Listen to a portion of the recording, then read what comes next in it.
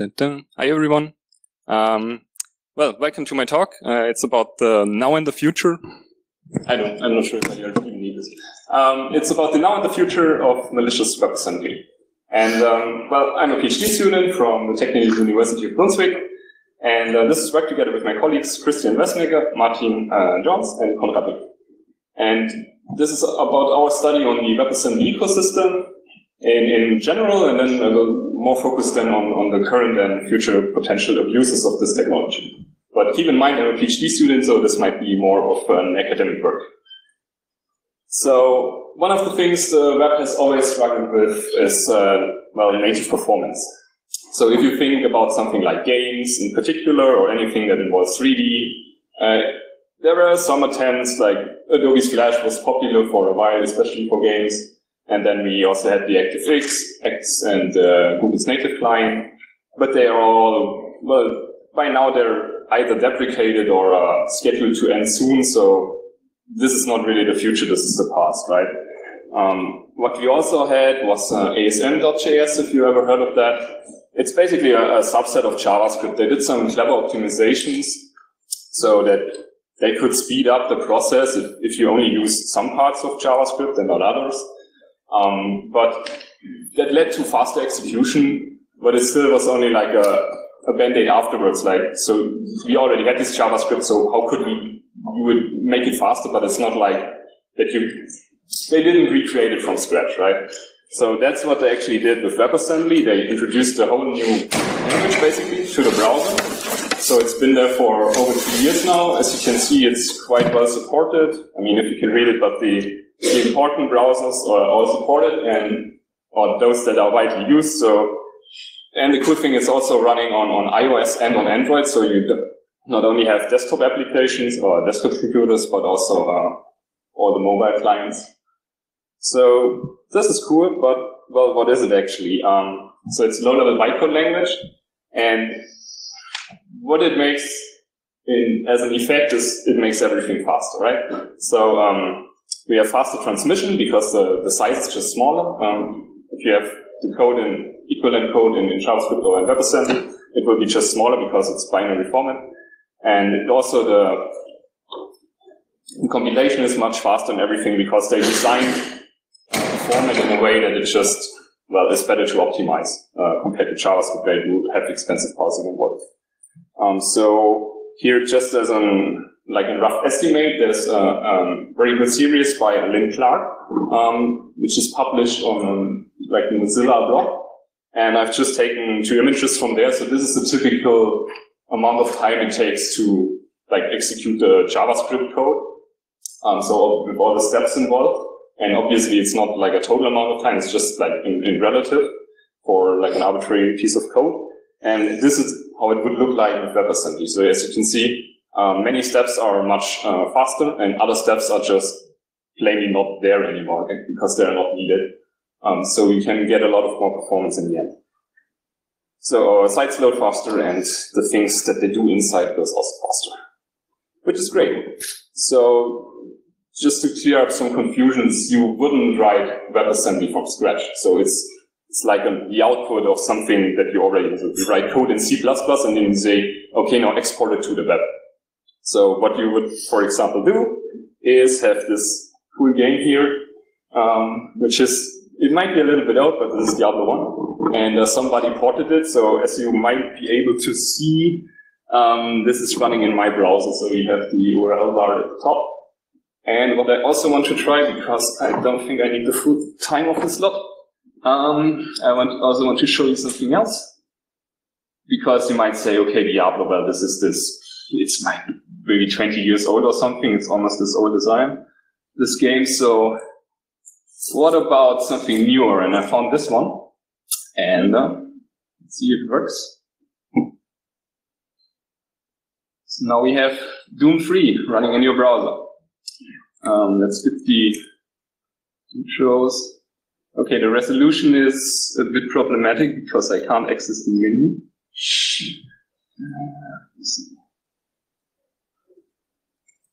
I see it. Yeah. Oh yeah, there it is. So we can now play Doom in our browser.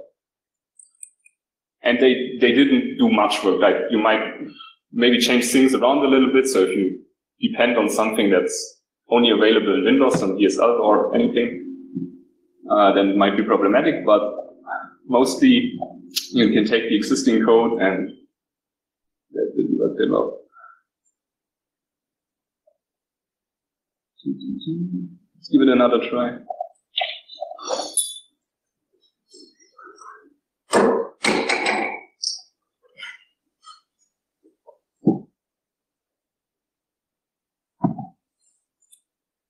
All right, so here we are at the beginning of the game. You can see it's a 3D game. It's like 10 years old, and the resolution is, well, very limited because of but it's only due to the beamer. So yeah, the rest of the presentation will be me speedrunning the game. Have fun. Also, did you know that you don't have to stand on the scanner? Wait a second. Come on.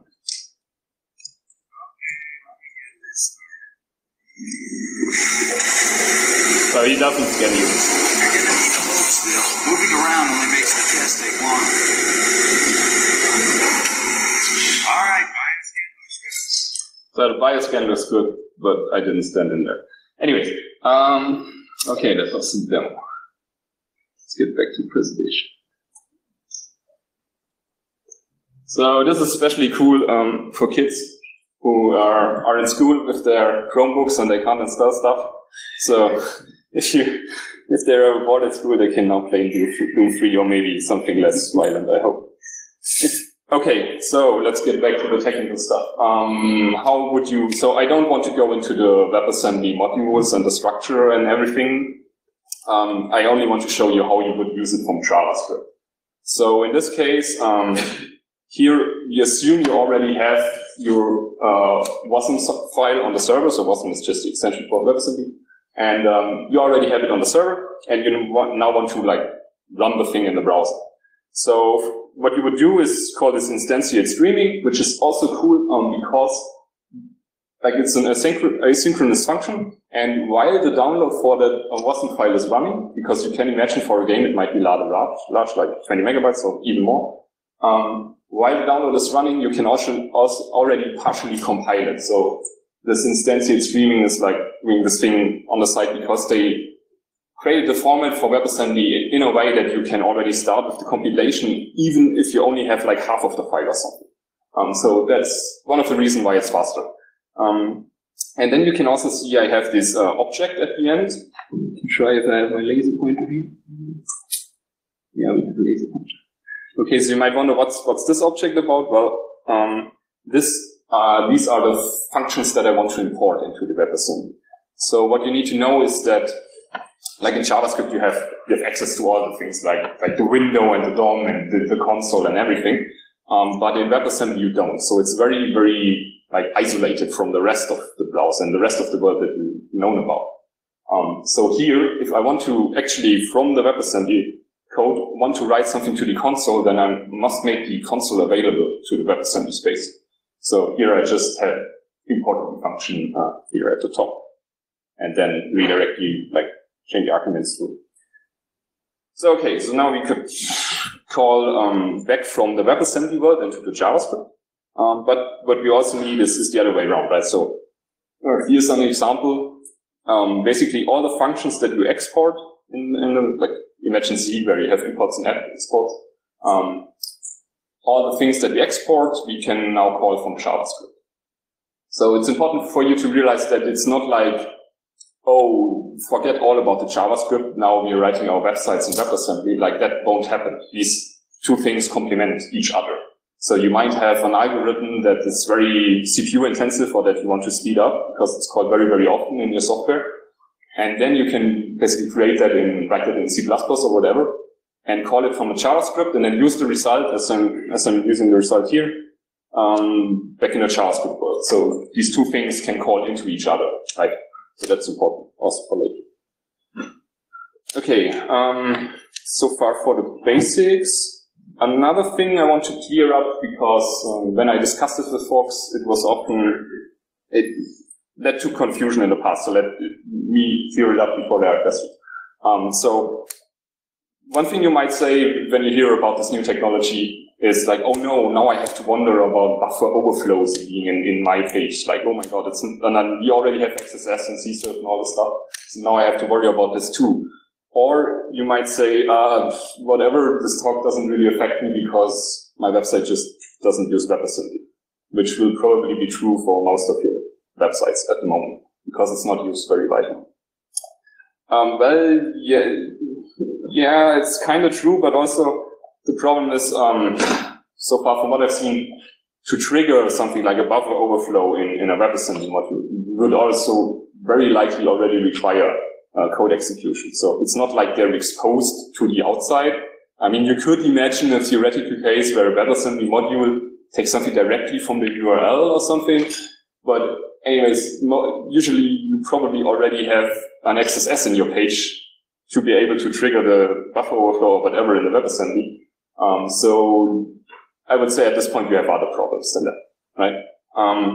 Also, they have some protections in case, namely they have some control flow integrity and protected call stacks and whatever. So I think it's much harder to execute than in most other platforms.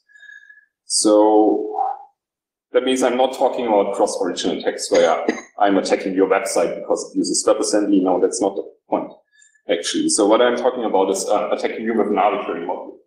Because you have to remember your browser most likely supports it by now. Unless you're using Internet Explorer 11 or something, but again, then you have other problems. So if I can lure you onto my website, which might be easy or might be hard, but I send you a link or whatever, then I can execute any WebAssembly module that I want, right? And that will make some attacks more stealthier or more worthwhile, as I will basically show now in the rest of my talk. Okay, so yeah, as an academic, I just wondered, like, how is the landscape looking? What is the ecosystem looks like? So we have to investigate that first. So just a few details, maybe it's of interest to some of you here. Basically, the data collection is just we crawl lots of websites. So we use the Alexa Top 1 Million, which is like a popular list of websites. And we also crawl some subpages there. So it's, if you only visit the front page, imagine there are websites that have lots of games, but on the front page, they usually just show you a selection of all the games. And only if you click on one of them, then it actually like loads the game. So if you only visit the front pages, then you miss lots of stuff. Anyways, and it's not so easy to collect those WebAssembly modules. Like if you want to, if you're like me and just want to collect all the WebAssembly modules to look into what people are actually using it for, then there are multiple options. So the first one that you might stumble upon, which is referenced on the web sometimes, is like use this dump wasm module flag. So it's like a V8 flag for Chrome, and then all the WebAssembly modules magically appear on your disk. The problem is it just didn't work for me, and after a while I figured out that it only works if you have a debug build of Chrome, which is a bit unfortunate because that thing is huge and takes a lot of time to compile. And then maybe you work on multiple platforms, like I have this Mac, but then the crawling is running on a Linux machine, so yeah, suddenly I need 2 builds because I want to test it here and then run it there. And then that sounded like too much hassle for me, to have all these builds constantly updating. So the other thing is you could use this debugger script path, which you mainly use to intercept all the JavaScript parsing, but you can also use it to intercept the WebAssembly, but it also has some drawbacks. So basically, in the end, I just wrote my own wrapper around all the JavaScript functions, like the initiate streaming that we've seen before, and then logs it to some backend. And I've just included that here because after we published that, I got multiple questions about like how can we also like do something like that. And then in the end, I just decided like I put this in GitHub, the small like this wrapper script with some puppeteer that just visits a website and runs the script. Anyway, so if you ever want to do something like that, here's the link. Okay, so what did we find? Well, not so much. So remember, we visited 1 million sites and about 3.5 million pages, and we found around 2,000 WebAssembly modules. Okay, but then of these, only about 150 were actually distinct, so like where at least 1 byte differed. Oh no, it didn't do anything. And some of these modules were quite popular. So there was one module which actually was on 350 pages, as you can see here. And then other modules were just like unique, like you never saw them again. So these 87 modules just seemed like a one-off thing that's not reusable. And yeah, because like I said, PhD student, he needs lots and lots of graphs and stuff. So I just included them here. Here we can see that the more popular pages were on the very left here, the 100,000 most popular ones, and these are the least popular ones. So we see there's like a slight trend to that the more popular pages also use more WebAssembly or just try it out first or whatever. But it's not like, so it's distributed around that. So people are using it also on less popular sites, is what I'm trying to say here. Then how much are they using it? So the question is, I mean, you could have a WebAssembly module in your page, but is it like an important part of the page, or is it just like a random thing that you actually don't really need? That's kind of hard to investigate without looking at each individual site manually. But I just did some quick measurements. So we had the smallest module was only 8 bytes, so that might also already give you a guess about how important that might be. And then others were like in the range of about 20 megabytes or more. And just comparing that, we can see that the JavaScript code is still much larger. I know that's biased because JavaScript is like a textual representation, and as I told you, WebAssembly is binary, so we expected WebAssembly to be smaller, but still it's like order of magnitude smaller. So I would say most of the web is still written in JavaScript, surprise. Also, we wanted to find out how much CPU is using WebAssembly compared to JavaScript. So on this graph, it's relative. So the bar on the very left means this website used basically 0% of the time was spent in WebAssembly computation. So it's basically just using JavaScript all the time. And on the other hand, on the very right-hand side, we have websites that use up to 100% of the CPU time spent exclusively in WebAssembly code. So they don't execute JavaScript anymore, or very little of it. And you have to keep in mind this was without user interaction. So we had some crawler that was unsupervised and just left visiting websites, and you did not click anywhere or something. So most of the games where you also expect a heavy CPU usage, well, they were maybe stuck at the menu, but nobody did play them, right? Okay. One more graph. Oh yeah, people don't like my graphs, I see. One more graph, and then we're back to more, let's say, down-to-earth applications of WebAssembly, where you will see what they're actually doing with it. But basically, this thing is a bit complicated, but this huge white thing here is one cluster where we had lots of files which were basically all the same. And this thing here is one cluster, and then this thing here. So yeah, as you can see, we had in the beginning I had 2,000 modules, then we checked if they're unique, and it was only 150, and then we also clustered them with some magic, and then it turns out there are only about 11 clusters of really distinct stuff. So it's not that much out there. But so far it didn't really help us, right? So we're not that much wiser. We just have looked at this in an aggregated fashion, and we see like, oh, there's the clusters and stuff. But like, what are people actually doing here? So all the statistics and stuff didn't help. I actually had to manually analyze all the 150 modules and the websites that were using that. And I labeled them into different categories. So let's start with the less interesting ones. There were some that I would just call unique, where people just randomly tried experiments with WebAssembly. So there was this neat background animation written in WebAssembly and stuff, but nothing really of value there. Then I found out that there were quite a lot of libraries, or let's say there were a few libraries which were used then on many sites.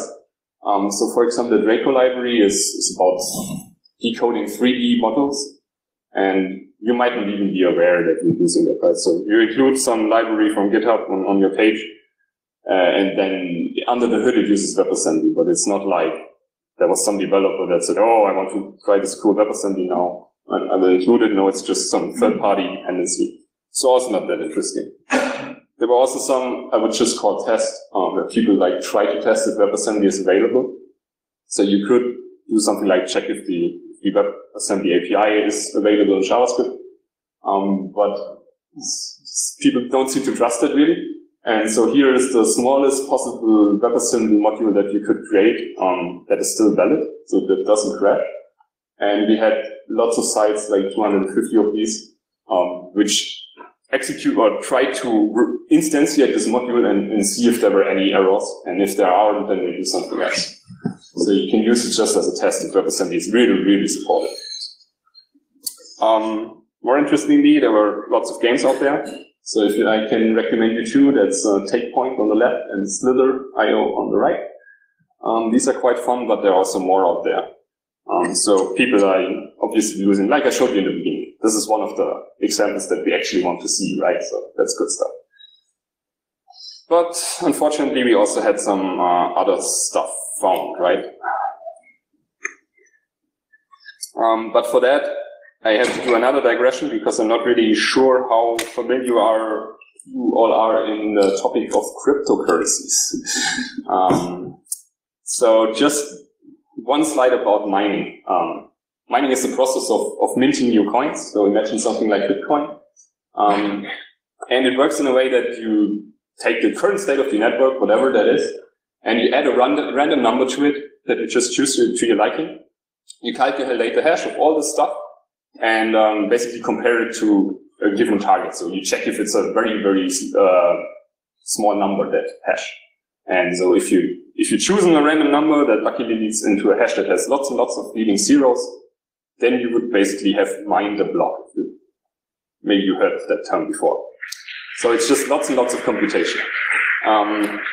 Why would you do that? Well, if you're able to do this process correctly and get this very low number, then you would get new coins basically for free as a result.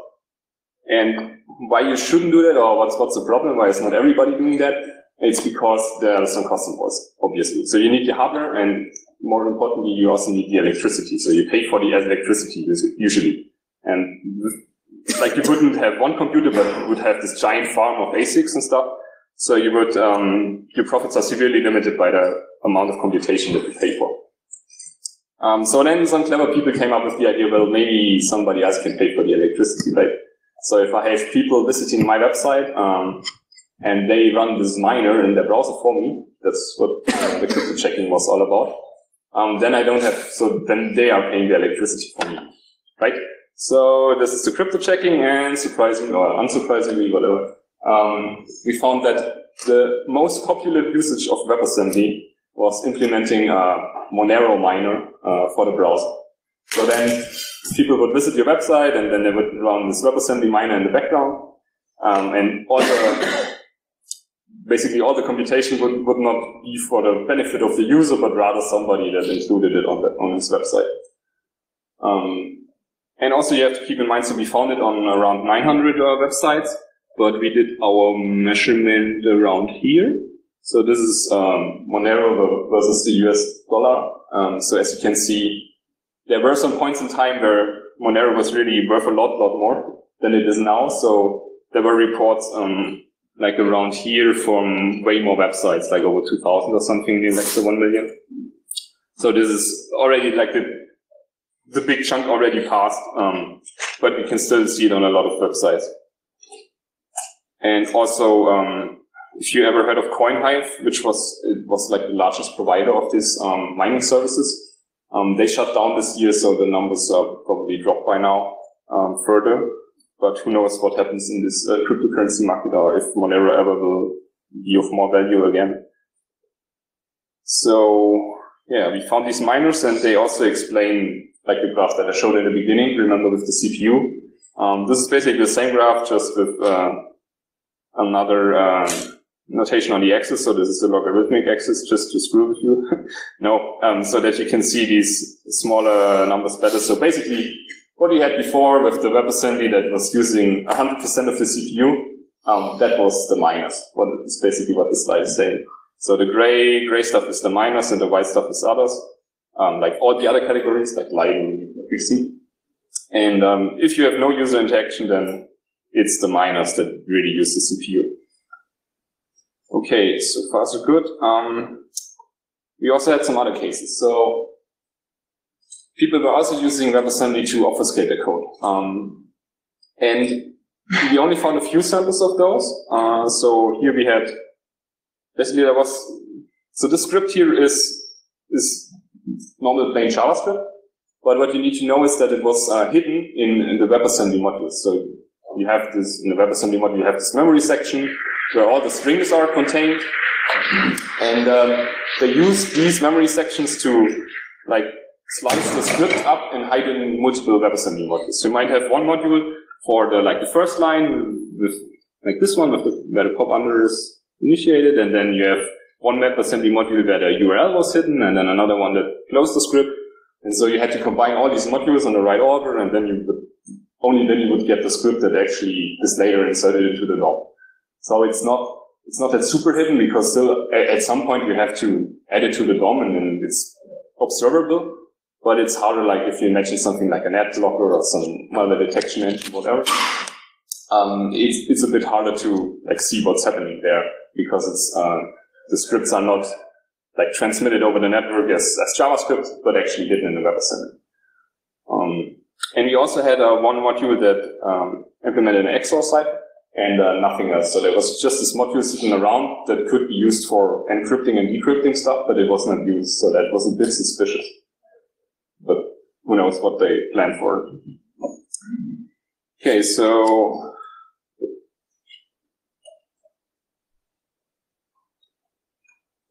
this is basically a huge summary. And as you can see, unfortunately, the cases that I would label as malicious, that's the mining and the obfuscation, together, because thanks to the large amount of mining, make up for more than half the WebAssembly usage in the wild currently. So, yeah. Thanks, attackers, for adopting this technology very early.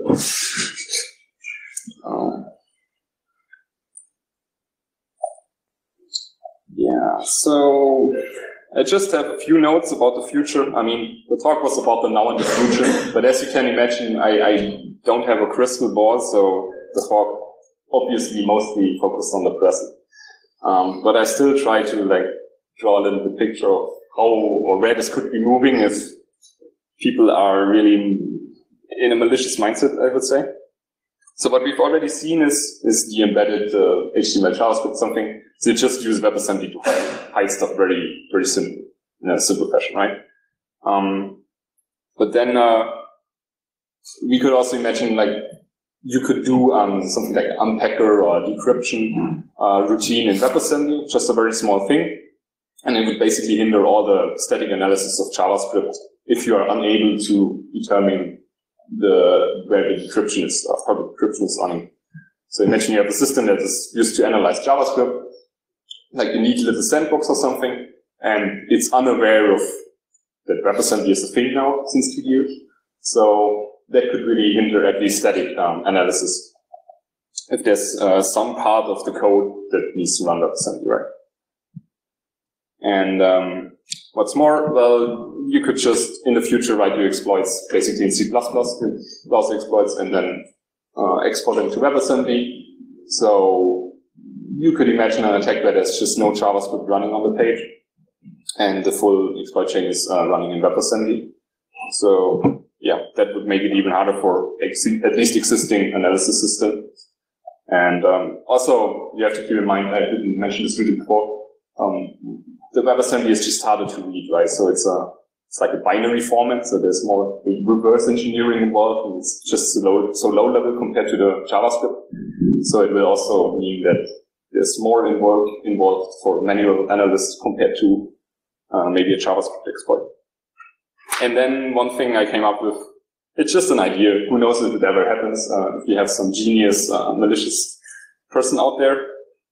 But as I showed you in the beginning, these things can call into each other, right? So you have JavaScript that can call WebAssembly functions and the other way around. So what we could do, and I call this intertwined code, is that you basically call from one into the other all the time, and really, so imagine an attack that's not really, it's neither a JavaScript exploit nor a WebAssembly exploit, but it's actually only parts ever exist of one or the other, and they constantly call into each other. So that will be, if you're writing analysis system or some defense mechanism would make it really hard for you because, you know, you have to analyze JavaScript and WebAssembly at the same time and then track all these calls into each other, right? Okay. Just some ideas what could happen. Yeah, that basically brings me already to my conclusion, which is good. So we've seen an exciting new feature for the web platform, but also for attackers. And well, currently the sites usually use it for crypto mining, sadly. It enables some novel obfuscation techniques because you're now running low-level code.